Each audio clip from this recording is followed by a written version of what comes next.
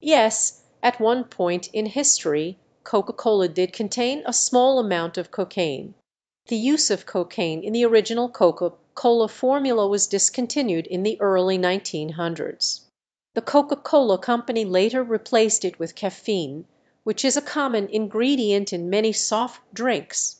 Nowadays, the Coca-Cola that you find on the market does not contain cocaine or any other illegal substances.